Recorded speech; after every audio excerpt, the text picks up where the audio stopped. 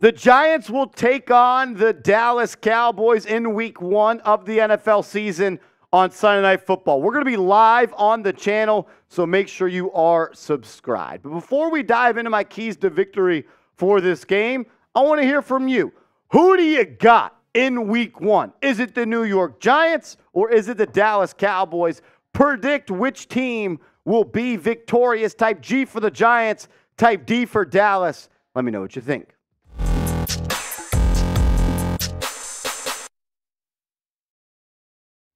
Giants, Cowboys, Sunday Night Football, week 1. Have you heard that story before? Because in my 28 years of living, I feel like I've experienced half of my life. It's always Giants, Cowboys, week 1. And if the Giants want to beat these fools, big number 99 has to step up. So you look at the betting odds in this ball game. The Cowboys enter as the favorites. They're 3.5-point favorites against the Giants. The total over-under is 46.5. So Vegas is telling you they're expecting for points to be put up on the board. And kind of my thought process is, if the Giants want to win this game, they need to find a way to hold the Cowboys to under 24 points. I think that's the sweet spot. I think if you do that, you're going to be a good spot to go 1-0 once again, like you did last year against the Tennessee Titans. Let's dive into my 5 keys to victory. Number 1, and this might sound like chalk. Start fast. If you watched Giants football last year, you know that the Giants were one of the slowest starting teams in the National Football League last year. I mean, when you look at their average points per first quarter, all of last year, the Giants on average scored just 2.8 points per game in the first quarter. That's 28th in the NFL. Why is it important to start fast? Because the Cowboys were one of the best starting teams in the NFL last year. In that same first quarter average, the Cowboys averaged 5.1 points per game, which was 7th in the NFL. But it's not just why you need to start fast in the first quarter. You need to do better just overall as an offense in that first half. The Giants averaged just 8.8 points per game last year in the first half, which was 27th in the NFL. Compared to the Cowboys, they averaged 13.1 points per game in the first half, which is 9th in the NFL. All those stats bring me to this point. If you're able to start fast, if you're able to put points on the board early, you can turn the Dallas Cowboys offense into a one-dimensional functioning engine. Because when Dak is at his best, it's when he can drop back and he's unpressured and he can throw it all over the yard. He can hand it off to Tony Pollard. He can throw a swing pass to Pollard. But when they're playing from behind the Cowboys, the defense of the Giants can pin their ears back, put pressure on Dak. If you start fast and you have a similar first drive like you did in the Week 2 preseason game against the Carolina Panthers, Giants are going to be in a good spot. The biggest on-field key for me, though, is this. Protect Daniel Jones. You have to find a way against the Dallas Cowboys defensive line that features Micah Parsons, that features DeMarcus Lawrence. You have to find a way to keep number 8 upright in the pocket, because you weren't able to do that last year. The Cowboys have one of the best pass rushes in the National Football League. I believe they were top 5 in the NFL in sacks in the 2022 season. And when you talk about the lack of protection that Daniel Jones had last year versus the Cowboys had 8 sacks. 8 sacks in the 2 games against the Giants last year. You're not going to be able to win games if your quarterback is constantly under pressure, constantly under duress, having to buy time and run out of the pocket, being chased down by Micah Parsons, chased down by DeMarcus Lawrence. The Giants allowed 8 sacks versus Dallas in 2022. That's a problem. You can't do that again. You simply can't. And you know who I'm looking at? I'm looking at Evan Neal. Evan Neal struggled tremendously last year against the Dallas Cowboys.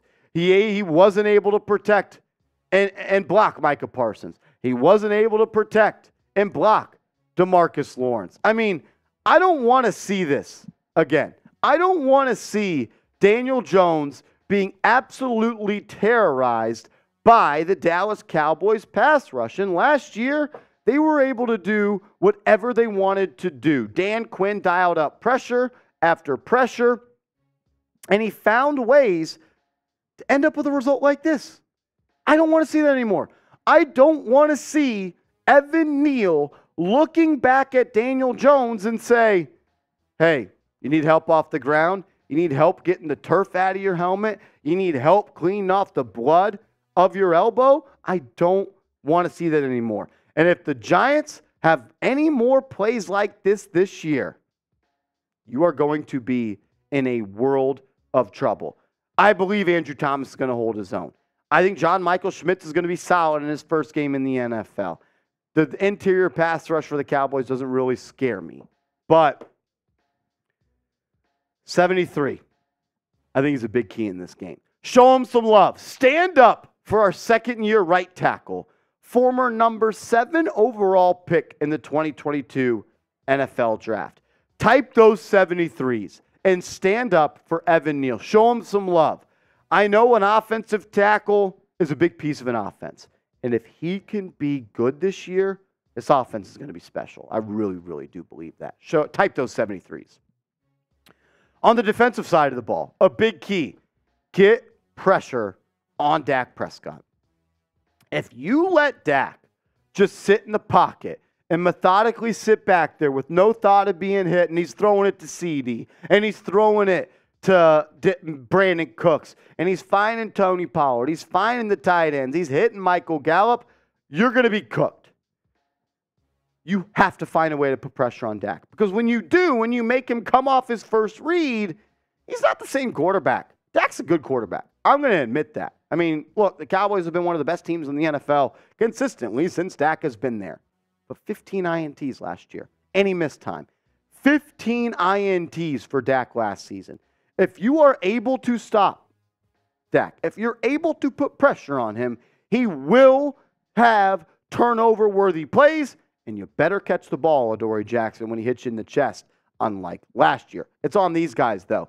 Kayvon Thibodeau, stand up. Leonard Williams, stand up. Dexter Lawrence, stand up. A'Shawn Robinson, stand up. Azeez Ojulari, stand up. Boogie Basham, what are you going to do in your first game for the New York Football Giants? Will Jordan Riley get any run? Will Rakeem Nunez-Roches be in there? Will Jihad Ward get some pressure?